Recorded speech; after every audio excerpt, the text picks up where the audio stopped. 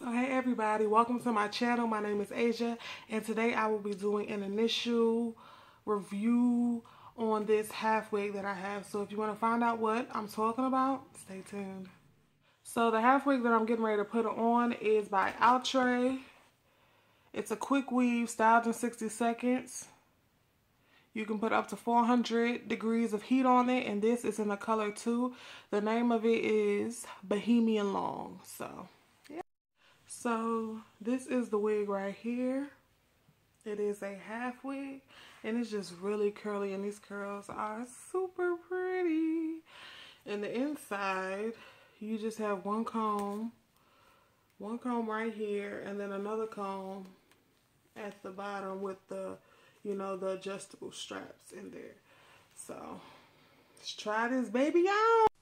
So my hair is just in a stocking cap with a flat twist on the side. You can take out your whole perimeter, but I'm not about that life.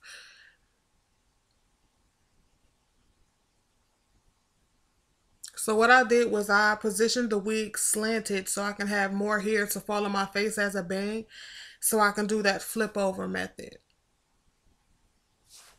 And later on down the line, you'll see that I actually cut the wig shorter because I wasn't feeling the length of it on me.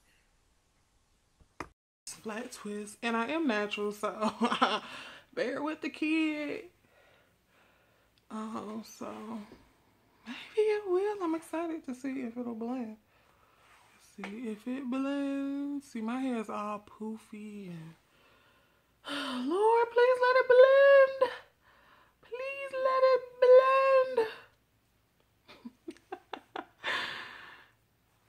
So this is my hair. I'm just gonna try to have a finger, and I can't even really see, but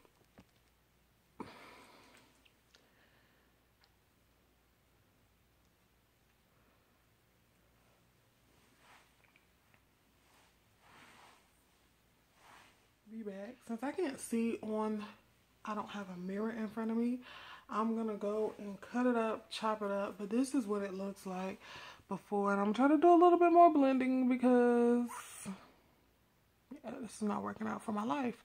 So choose the curl pattern of it, and I'll be back. So what I did off of camera was I put some of this Gorilla Snot, which is crack.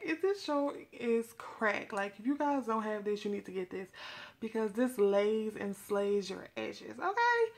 But I use this, and I use my handy dandy toothbrush to slick down my edges, and I just put something on it.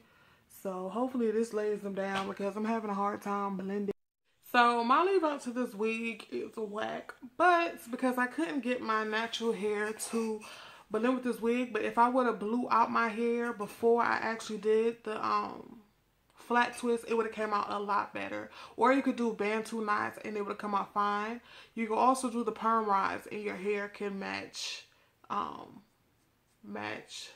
the hair. But I love it. I just decided to cut it. I don't know.